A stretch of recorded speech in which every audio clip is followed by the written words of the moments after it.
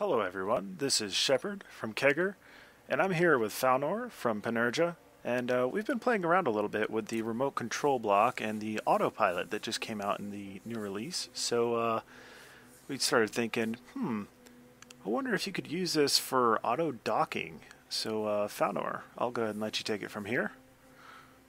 Thanks, Shepard. So guys, what we've really done here is we've set up two waypoints. We've got one on approach and one as a final.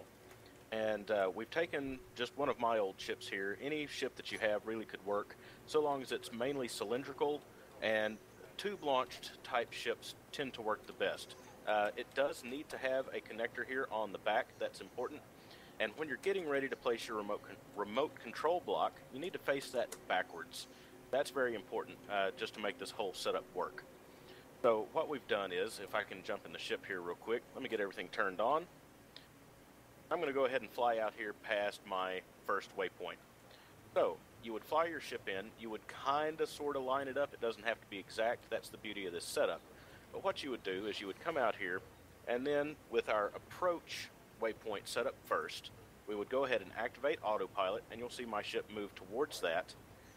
It will reach that waypoint, line up with the final waypoint, makes a nice straight approach, comes in.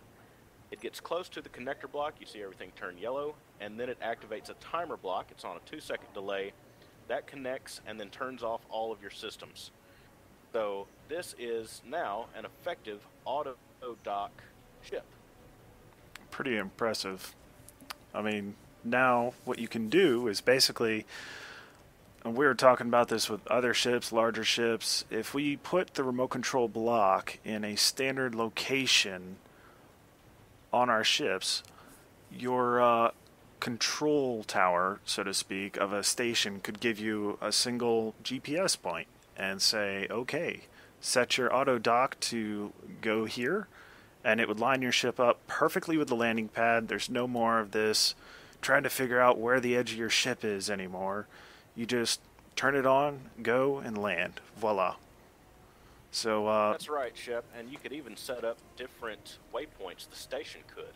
And so the ship that's docking doesn't even necessarily have to have those waypoints like you're saying. The station sends those to the ship. It would be a set of 2 coordinates, and then you would input that in your remote control block, and those would be specific waypoints to a certain docking port. So you could have multiple ports with multiple waypoints for each one, have them all labeled accordingly, and so your air traffic controller can see all of those and then can shuttle all of the traffic where it needs to go. This would also cut down on any accidents that happen during docking procedures at busy ports. well, that pretty much concludes our autopilot demonstration here, and look forward to seeing what some other people make. And well, this is Shepard from KeGGeR. And Falnore from Panurga and DSN. And we thank you guys for watching. We'll see you later.